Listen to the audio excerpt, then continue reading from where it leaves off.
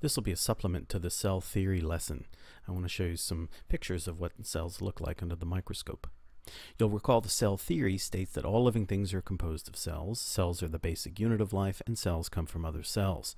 And that took a couple of centuries to really be established by people mostly working with microscopes.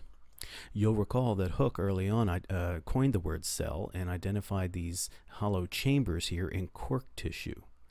And Dutrochet argued that the fluid in living plant tissue was where important chemistry was happening. Well, what does living plant tissue look like? This is the leaf of an aquatic plant, and you'll notice the brick-like chambers here. These are the cells. So a plant is multicellular. The cells are attached to each other. Each of these cells, as Dutrochet would have argued, will get a source of nutrients, do complex chemistry, and then have to get rid of waste. And remember, cells live a double life. While each cell is alive because it's getting the nutrients it needs, the cells are specialized and they have to help each other so that each cell can remain alive. Now here we see some pictures of leaves, and you'll of course notice that the leaves are green. By the way, these pictures were simply taken in the forest after a rain, and we see some nice water droplets beating up on the leaves. But why are leaves green? Well, at the cellular level, it's because of these green discs inside of each leaf cell. So here we have one cell, the boundary of one cell, and here are these green discs, and they're called chloroplasts, and they're very important structures found in leaf cells. It is the site of photosynthesis, and photosynthesis, as we will learn, is a very complicated chemical process that uses water and carbon dioxide molecules to make sugar molecules. So the plants are making their own food using sunlight as an energy source. They're making their own food in these green structures. Here we see cells from a different species, and while the cells here aren't as rectangular, not all plant cells are rectangular, we can definitely see the green discs, the chloroplasts, inside the cell.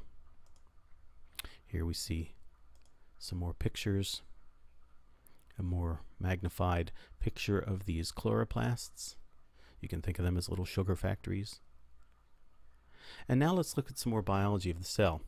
Now here we're going to do something to the leaf on the microscope. We're going to add a drop of salt water. Now this is a freshwater aquatic plant, and when you add salt water to the slide, water in the cytoplasm begins to move out of the cell, and as a result the cell membrane pulls away from the cell wall.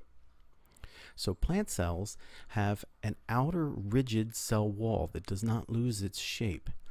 But then within the cell wall is a more flexible boundary called the cell membrane. And you'll recall when Hooke was looking at dead cork, all of this material would have been eliminated in the cork tissue. So Hooke was just observing the outer cell wall of the plant cells. Here we see again the cell membrane is pulling away. Now notice that all the green discs, of course, are within the cell membrane too. So as the cell membrane pulls away, all the green discs, all the chloroplasts will be bunched up. And here we have the whole all the contents of the cell are now bunched up into a small volume here. So we have the cell wall, and then the cell membrane, and all the contents of the cell are within the cell membrane.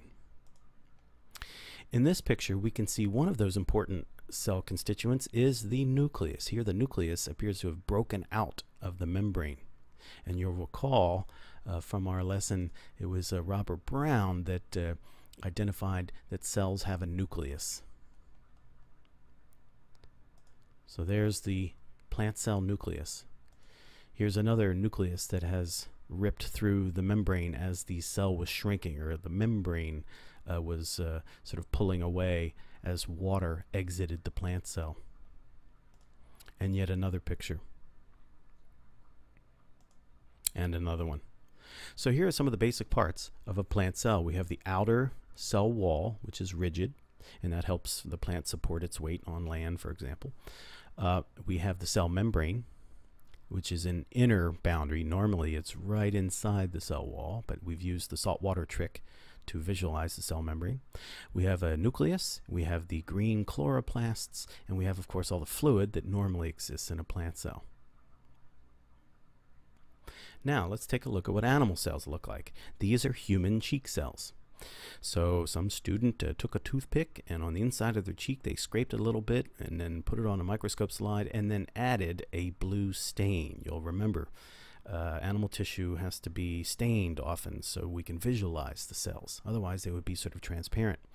So what we're seeing here are cheek cells. Some of them remain attached, some have detached from their neighbors. So the cheek cell here, this would be the cell membrane. And then we've got the fluid cytoplasm would be in this region here, and then we have the nucleus. The nucleus gets stained nice and blue in these pictures. So here we have 3 cheek cells stuck together, actually 4 here. So your cheek is composed of cheek cells that are stuck together, forming cheek tissue. You'll recall Bichat argued that organs are made of tissues. Well, now we see that tissues are composed of cells that look alike and perform the same function. Here we see 2 higher magnification shots of individual cheek cells.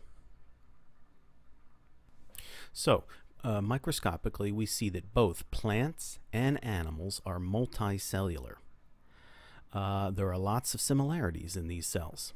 The animal cell has a cell membrane, the plant cell has a cell membrane. Animal cells have cytoplasm, the fluid inside. The plant cells have cytoplasm, the fluid inside the cell. Animal cells have a nucleus, plant cells have a nucleus. Interesting differences though.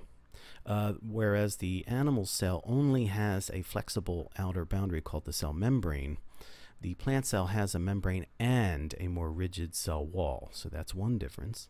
And a second difference, of course, is the presence of the green discs, the chloroplasts, in plant cells. Animal cells do not have chloroplasts. And the significance of that is that animals cannot make their own food by absorbing sunlight and some simple molecules in their environment. Animals must eat things. Plants can make their own food due to the chemistry happening in these chloroplasts.